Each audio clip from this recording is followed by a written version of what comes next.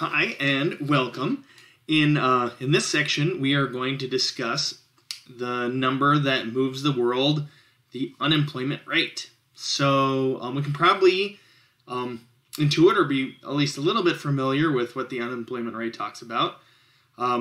Actually, right, it's a broad measure that basically looks at the number of people that are currently employed in the United States, and then compares it to, also in countries all over the world, but we look at it in the U.S. in particular. So you have the number of people working in the U.S., and then we compare it to the number of people either working or who are actively seeking to be working. And the reason we make that adjustment is, for example, if you're 10 years old and you are currently attending school, that is in some sense kind of your job according to society, but we wouldn't really call you employed because you're not working for wages. Also, there are if you are retired, it's not really fair to call you unemployed if you're independently, if you can maintain a middle-class lifestyle based on your retirement savings and Social Security. And so it's very reasonable to think about limiting who in this universe of people we consider to be not employed that could have been. But the notion of the unemployment rate is to really stick to folks that that are looking to find work and haven't yet, and to people who are employed. So if we think back to the Depression era, where you can say, well, there were, we had a ton of people that were working recently, that were out of work, that were hoping to find new work, and maybe they were standing in a bread line or a soup line, but they could have been standing at a corner with a sign asking for employment. And so those people would definitely be considered job seekers, and so if you go back to the Depression era, we get unemployment rates in as high as 30%, and in parts of the UK during that same time it was 60 and up to 80% in small parts. So we have these huge differences in the employment rate, in the measured unemployment rate, and it's actually very important to us because if we think about our economic lives and the lives of our fellow citizens, when we live in a society that has a high unemployment rate, that's associated with quite a bit of suffering and uncomfortableness, and also represents to a great degree some disruption. These, usually there's something, in the past, these kind of things happen around banking panics and company failures, and the unemployment rate, large spikes in the unemployment rate go hand in hand with big declines in wealth across the spectrum, not just in everyday workers. And so the unemployment rate is a really important measure to think about for these reasons, right? That it represents in a small measure what maybe sort of the feeling is for everyday folks in their everyday working life. If you're even if you're employed, if the unemployment rate is high, maybe you're not feeling so secure in your job, or maybe you're now limited in other employment opportunities you could go get, which can lead to wage stagnation or other problems, right? So, this is also something that's important to politicians, right? We talk about helping get people to work, and reducing unemployment is something they can adjust or help via policy. And so, political campaigns that are not addressing unemployment can suffer serious consequences. A good example of that would be George Bush Sr. by most accounts, by the end of his presidency, the U.S. was just starting to emerge from a recession, but the messaging from President Bush as a candidate wasn't resounding well with people who were newly experiencing job loss or job loss from friends or reduced economic opportunities, and that ultimately was detrimental to his re-election campaign. It's not all too often that presidents are unseated for their second term, but he was in that case. So we think about unemployment rate, but it's important to realize, just like GDP, that there are some issues with measuring this appropriately, and this came up a lot during this last, the Great Recession, so to speak, the last one, when there were a bunch of people that just became so disillusioned with the economy that they just gave up. And so when you just give up, according to a published official employment statistic, you're no longer a job seeker, and so you no longer count for someone seeking a job. And so you quitting looking for work actually decreases the unemployment rate because you're no longer in the pool of job seekers. So, that can seem a little funny, but we don't have a great way to differentiate people that just give up with people who are voluntarily retiring, right? These things can sort of overlap a little bit, right? Maybe you voluntarily retired because you didn't have better opportunities, and so you're sort of a forced retirement. We remember probably a lot of people doing that around that time, or people then, for example, education that were leaving en masse around the time of the Great Recession while their pensions were still good. So unemployment is something we want to think about a lot, and think about how it's measured, and maybe think about other ways to measure it and how it affects things. So this is a graph of unemployment back to the 50s from the Federal Reserve. And you can see this is a wildly changing number, but that there's kind of a pattern to it, right? That in these gray bars represent recessions. Now, right, don't forget that recessions are measured by declines, right, as a negative GDP growth, basically, for like a certain period of time. And that it's usually not possible to tell that we're in a recession or that there's been a recession until some time has passed. Not a long time, but it's measured in months and not days. And so retroactively, we can go back and look at when, in fact, the economy was contracting. And you can see that a contracting economy is strongly linked with rapid increases in unemployment, right? So if we look at recessions in 1950, 1955, 1958, 1960, 1970, 1975, 1980, first and second, right? And then the brief recession in 1990, 2000, 2008, right? All of the recessions correspond to a sudden and sharp rise in unemployment.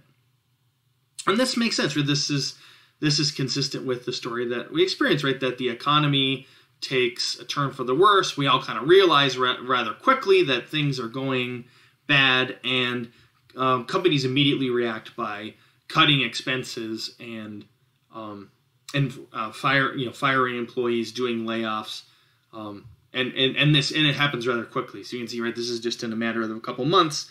You see increases of unemployment from, say, 5 to 9 in the example of 1975, or 7 to 11 in 1982, right? That these are, or right, if we go to the Great Recession, 5 to 10, right? So these are drastic, sudden changes in the unemployment rate. And you can see there's sort of patterns. So at least in the 50s and 60s, there was pretty rapid return to employment again, right? So the unemployment would spike, and then it would spike back down again.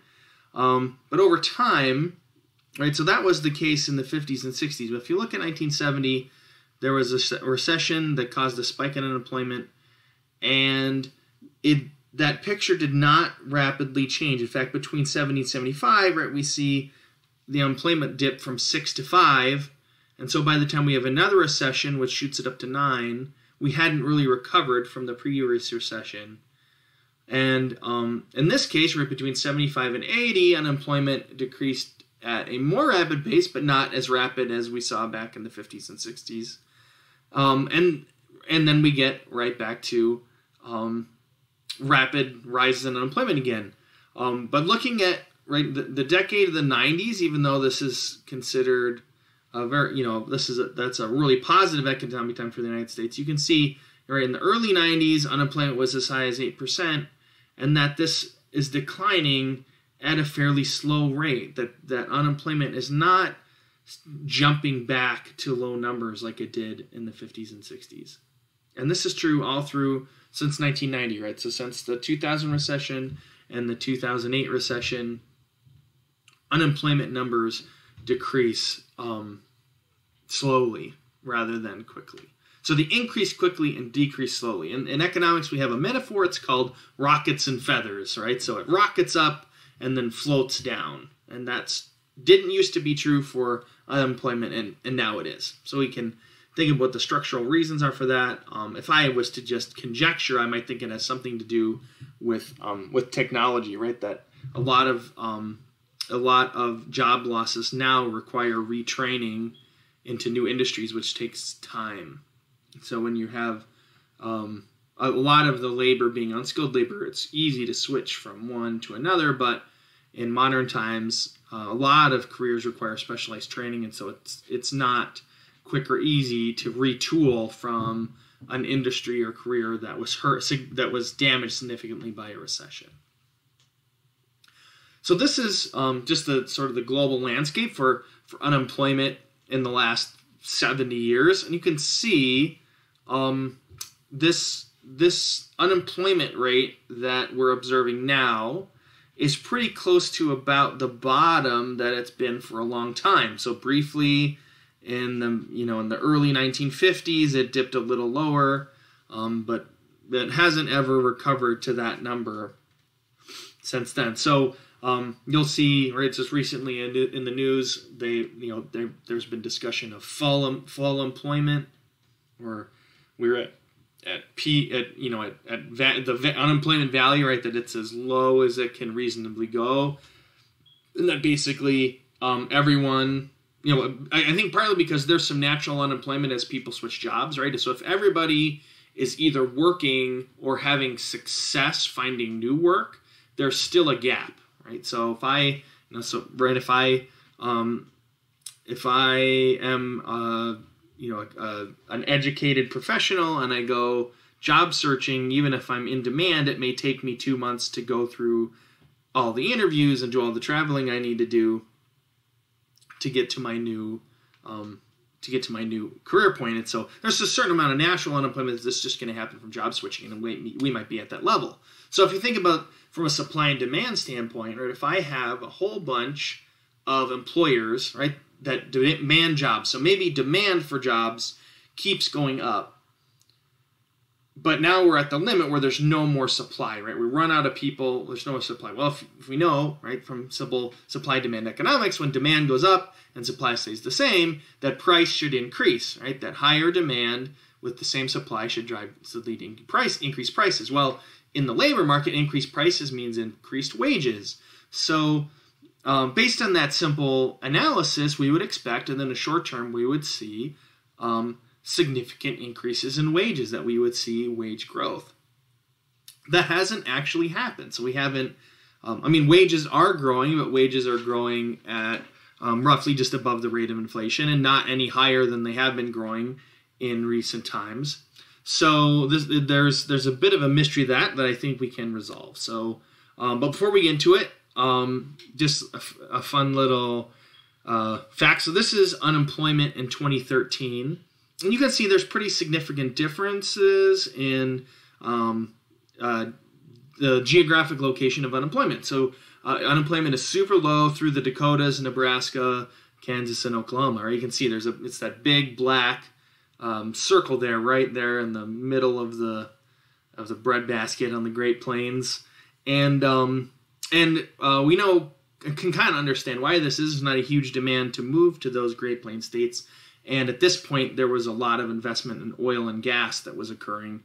And so those, but I mean, unemployment is continually low in those regions. So that's interesting. But what I want to take a look at, or that I think was more interesting, is to look at where unemployment is high.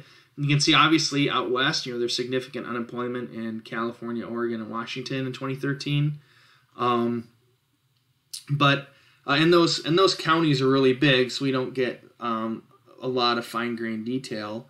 Some of those eastern California counties are very low population level, so it actually maybe overstates the California unemployment position. Like if we look at all the major metros, they're that's not bright red squares. But I think it's more interesting is to go into the smaller counties in the southeast, and you can see there is there is an unemployment kind of, what do you want to call that shape? It sort of starts in South Carolina and winds through Georgia, Alabama, Mississippi, up along the boundary with Arkansas, and comes up into Tennessee. That there's kind of this little swoosh. And if you look carefully, maybe it might even go up north through Mississippi, get to Kentucky, and then come back down along Arkansas and Louisiana. So this is obviously not a legal boundary. There's some sort of something else going on because it's just hopping over state boundaries like it doesn't even matter. So it's actually really fun and sort of interesting connection between economics and geology, actually. So I'm going to hop down here and take a look at sort of this fun thing. So if you look over on the right, this is actually what North America looked like during the Cretaceous, or in the times of the dinosaurs. So there's a big inland sea that covered most of the Great Plains all the way up to the Yukon. But you'll see that the Florida is completely underwater, and that the coastline is actually significantly in from where it was, where it is today, and that the coast, right? So the coast of what would be the United States runs through the middle of Virginia, South Carolina, Georgia, Alabama, and then sort of turns right in Mississippi and goes up into Tennessee, and then back down through along the edge of Arkansas towards Louisiana. Well, if that little description of a line sounds familiar, you'd be right. So if just for fun, I overlaid those two things, you can see that that the coastline of the United States, of North America in the time of the late time of the dinosaurs, very closely tracks our unusually large unemployment rates throughout the southeast. So, that's certainly interesting. So what's going on? Well, there's kind of fun sort of story there. So that coastline there you can see is actually quite shallow. So there's not a huge difference between just in elevation between the middle of Georgia and the coast of Georgia and so on, right? So this ocean that covers all of this land area is actually a very shallow sea. And if you know anything about shallow ocean, it can be very biologically vibrant. So there's a ton of animals and plants that lived in that area that for millions and millions of years, and so their life and death along this coastline would accumulate. Eventually, the bodies would pile up, and it produced like a sort of a chalky sort of bedrock that became very amenable to soil. So actually, right along this coast, along this old coastline, is really great agricultural land. So that actually led to changes in immigration patterns. It leads to changes in the type of industry that was going on in this area around during colonial times. And so because the geology of this coastline is different in our time, that geology feeds into differences in economics and in demographics and all sorts of stuff, right? So there's the point is you can see the coastline, the Cretaceous coastline, in the unemployment rate. So here's our different graphs. So this is a graph of, now this is zoomed in, right? So this is 1999 to 2003. So this is just that little window. So if we go back to here, this is the recession. This is that recession in 2002 or 2001, that 2001 recession. But right at 2000, we had really, really low unemployment, right? It's sort of as low as it can go, we claim. And if you look, so back in 2000, when unemployment was really, really low, we had wage gains in the 4.24% rate. So this is tweet, right? It was 4.4% at that time. Now it's 2.6. But our unemployment rate is at that level again, right? It's actually 4.0% in the most recent data. So this is a question, right? So why are we currently experiencing really, historically low unemployment, right? Really low unemployment, as low as it usually occurs at the bottom in our history. So we have really low unemployment, but we're not seeing wage gains, right? So wages aren't growing, but unemployment is still low. Why is that? So there's some explanations, and I think the best one comes from thinking about how the unemployment rate as we currently measure it might be misrepresenting the state of the economy a little bit. So we know, right? I mentioned before that if you're sitting out, right? If you've elected to not pursue work, that you're excluded for the unemployment rate for good reason. So something we can check then, is the labor participation rate. So this is the percentage of people from ages 25 to 54 that are currently employed. Right. So this is a different way of addressing this retirement issue and school age issue. Well, certainly, right, there are 50-year-olds that are retired. That's a small proportion of 50-year-olds. And there are certainly people who are still pursuing education full-time at age 25. I was one of them. But in general, this should sort of encapsulate people who have the potential to be working. And we can see here at the end of the Great Recession that only 75% of the people that are really, we are fairly confident should be eligible to work, were actually working. And that this was drastically lower than had occurred even, right, don't forget there was, 1990-ish, there was a recession back there. So, I mean, if you look, this 2010 number is just a really low participation rate. And that reflects, again, right, the notion that as a result of the Great Recession, people just were sitting out, right? Or ultimately ended up sitting out. So we have low participation rate. But over time, this has recovered. So, if we get up to 2018, we can see that participation is now up at, 79% instead of 75%. But, right, if we look, though, right, so this number of 79%, that is almost as low as participation got in all of the 1990s, right? So if we go back to just a little after 1990, 78 was the lowest, and then it went all the way up to 82. So we finally climbed our way back up to participating as high as we were in the worst period of the 1990s, right? And this is important. So why are so few people in this age group, why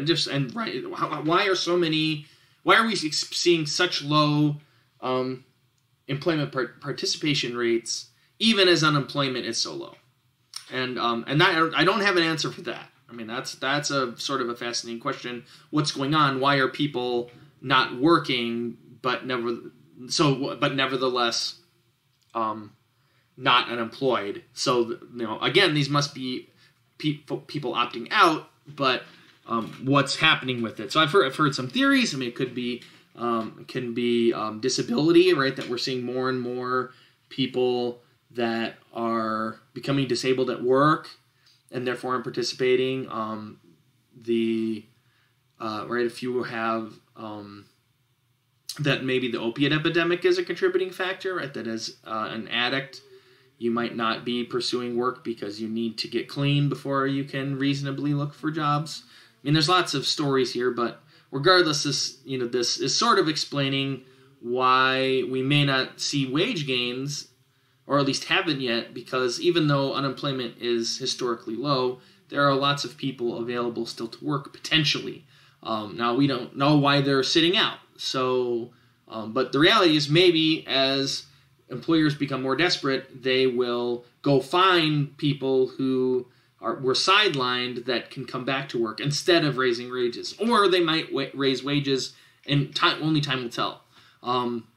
Again, that also presupposes we don't have another recession on the horizon, which, of course, I mean, you can almost always expect one to come sometime, but how soon and for how long and how bad will it be is a question.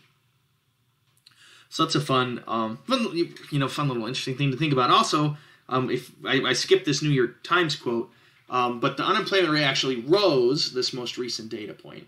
But it's for an interesting reason why, right? So it went from 3.8 to 4%. But actually, the labor force rose by 601,000 people. So more people working than before, which you would think normally wouldn't increase the unemployment rate. But, so the participation rate increased by 0.2%. So we actually have more people participating in this last data. But the unemployment rate rose because there are a bunch of people now looking for work, and that weren't before. So we have more people looking. That means more people unemployed, and the result is an increase in the unemployment rate. So even though unemployment went up, it went up because we are drawing in people that were sidelined from the labor market before. So that's at least some indication that story is happening. That's, again, important to think about when targeting the unemployment rate as some kind of policy benchmark or barometer, that we think about these consequences, that maybe good policies that bring people from the sidelines into the labor market might increase the unemployment rate in the short term, that's good. It's the same thing with extending unemployment benefits, right? So if in the wake of the Great Recession, the government extended or increased unemployment benefits, I think partly in the hope that it would give people time to retrain into new industries, since there were really serious problems in some major industries in the United States, which in effect you could think about being a great opportunity if you're a worker that was laid off from an industry that has reduced employment. You use the time and the unemployment checks you're receiving to go get trained in something different. Then later you emerge from unemployment and found a better job. You still sat on unemployment longer maybe than you would have if you weren't extended a generous unemployment benefit. If your unemployment benefits disappeared in 3 days, well, maybe you might go find work really, really quick, even if the job was bad, right? So version A, where you get a big unemployment benefit, leads to higher unemployment but better employment and a more humane existence for everyone involved, versus option B, where basically you just get hit on the head with a hammer until you go do literally anything and the unemployment rate goes down. So as with many things in economics, there's lots of competing factors to think about, but the especially just with participation especially is something we have to think carefully when we talk about unemployment. So just to highlight this point, so this is a graph, right? So we've talked about scatter plots, right? This is a scatter plot of something that's working, right? You can see that this is it's not a circle, right? This is a very oblong shape that as the employment cost index goes up, the participation rate goes up. And the green dots are all from the time period from 1999 to 2000. and the yellow dots are from recent times. And so, right, both these cases had low unemployment, right? The green dots had low unemployment and the yellow dots had low unemployment. Both had low unemployment. But in the green case, we had really high workforce participation. That meant it was harder for companies to go find sidelined workers, and so they ended up having seeing significant wage gains for workers in the United States. Whereas recently we haven't. So work based on employment participation, that's not a surprise, right? If we look at yellow, we wouldn't expect to see big wage gains because we still have a lot of non-participants, whereas in the green we didn't, and we would expect to see big wage gains. So based on unemployment, that doesn't make sense, but based on participation, it does.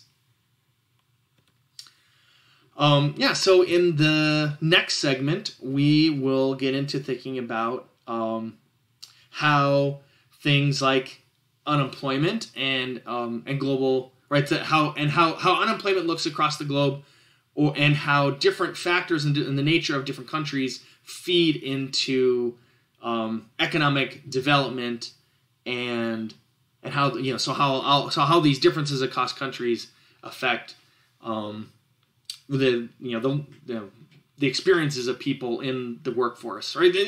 We already looked at something like that when you're thinking about when we looked at the geology or in the Southeast, but we'll follow more with that in a bit.